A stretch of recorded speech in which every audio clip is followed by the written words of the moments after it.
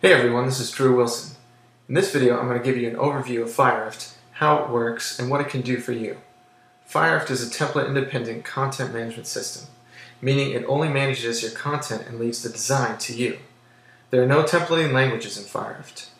Once you code your website design into HTML and CSS, you're done. Firerift is also a client-side CMS, meaning you get to work with your data in JavaScript rather than a server-side language like PHP. To do this, Firerift uses Titan, an open-source JavaScript web framework that we have created. So let me explain how this all works. Now typically when you start a new web development project, you start with a design, your PSD or Photoshop document. And from there you code that into HTML and CSS. And once you have the HTML and CSS, you're on the lookout for a content management system, something you think that will work with your web design.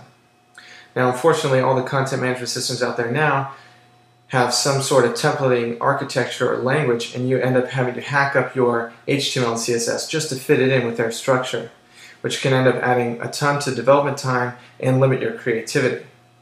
So what if you didn't have to do that? What if once you design and then you do your HTML and CSS, you were totally finished?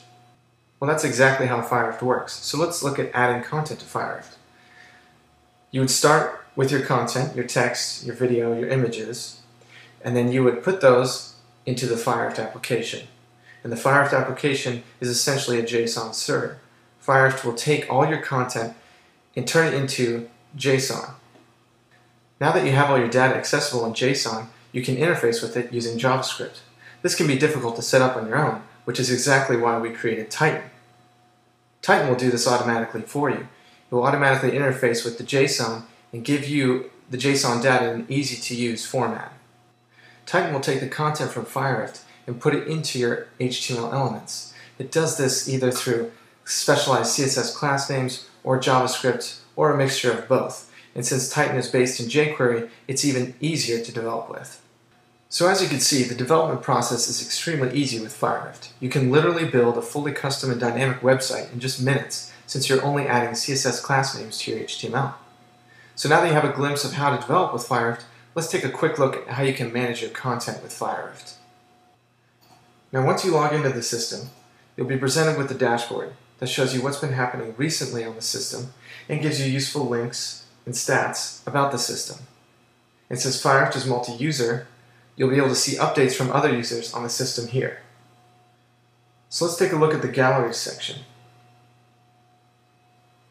Right here you can see the different galleries inside of the different categories. You can sort these galleries, and you can add new ones. Let's go ahead and add a new gallery category. And we'll save that. And then we can add a gallery into this category.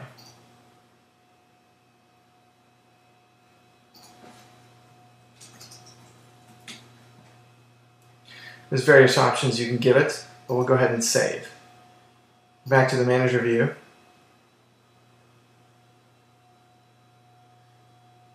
And you can see the gallery shows up right here.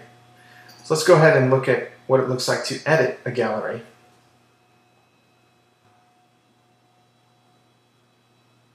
So you can see all the images here in this gallery, and you can sort them drag and drop.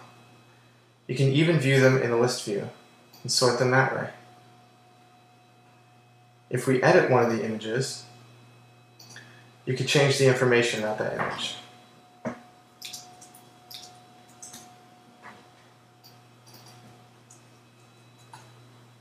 You can even re-upload the image, or change the date, give it a caption, or set it as the gallery's cover image. There's a ton more cool features to the galleries, but let's move on to the blog section. Let's try adding a blog to this category called Business.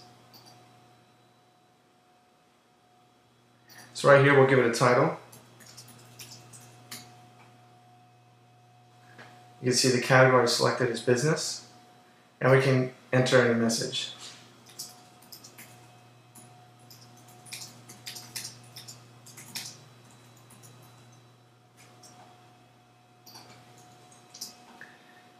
And you can even add in images really easily using the media browser here.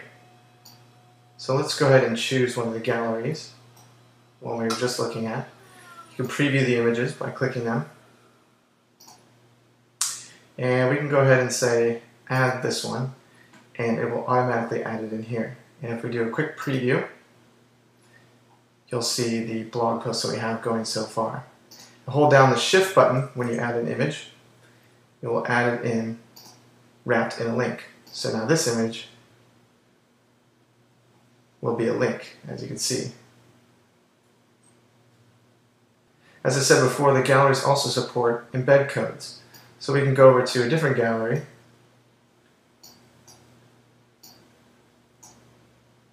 and right here is an embedded video. This is a Fire commercial on Vimeo. So we go ahead and add that in just with a click of the button, hit the preview, and you'll see there it is right here, the Vimeo video. So we'll go ahead and leave commenting on, publish it, hit save, and it has been saved, and we can view it out in the manager view now. We go into the business section, here it is, my new post, and we can preview it from here.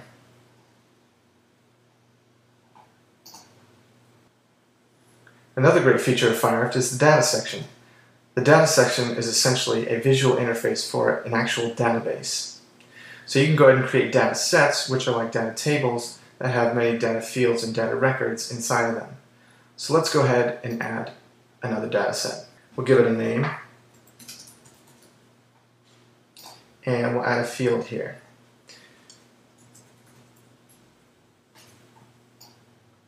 Say this one's a text input, add another field, and this one's also a text input. Hit save, and it will be added right here. You can then add a record,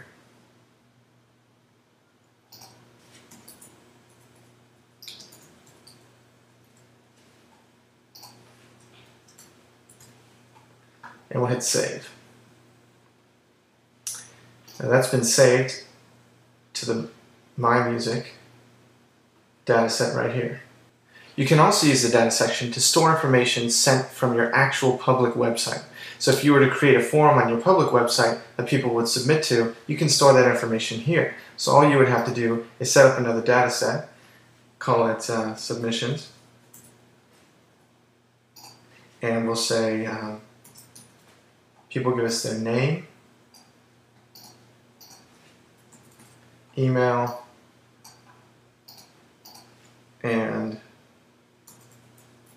a message. Hit save. Now all you would have to do is set up your website on the front end to have the form submit to the API with Firerift, and anytime someone submits something in that form, it would show up here in this list. So the data section is very powerful and very flexible. So let's take a look at another cool feature of Firerift called Livestream. Your live stream is essentially many streams from across the web from external services combined into one single stream that is ordered chronologically. And you can see that here. So you can add various external streams such as Twitter, YouTube, or Vimeo. You can add Firerift blogs or galleries or any other valid RSS or Atom feed, and it will all be merged into one single live stream. Now, this can be used on the front end of your website to power a new and cool kind of blog called a live stream. So let's go ahead and add a gallery. We'll publish it, hit save. As you can see, all the images from it show up right here, and they're all put into my live stream at the beginning because they are the most recently updated. I'd also like to show you another cool feature of Firerift called custom branding. And what you can do is you can take this Firerift application and brand it in any manner you choose. So we could choose a custom brand logo,